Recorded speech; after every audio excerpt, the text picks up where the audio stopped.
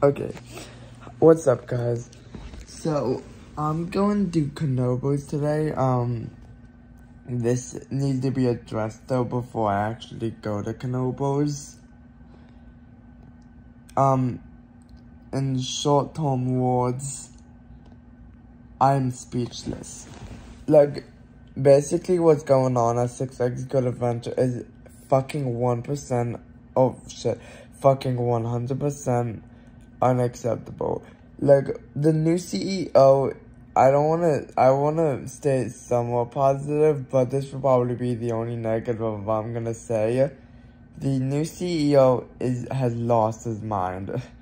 But no, basically he's investing zero money in the, so real quick, I did not ride El Toro when this happened. Yeah, this is about the El Toro incident, if you didn't know. I did not ride El Toro when this happened, but,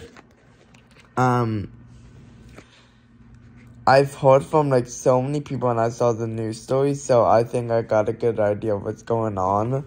So, yeah, this is unacceptable. Like, there's two reasons.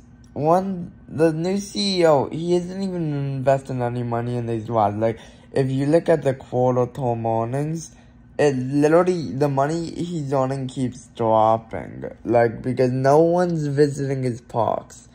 Two, I bet even when El Toro reopens, there won't be much different. Because, like, still, he's investing zero money in these rides. So, but yeah. So this is crazy. So, I don't know what else to say because I'm speechless. So, comment down below what you think's gonna happen to El Toro. And I'll see you in the next one. Theme Park Retrospective out.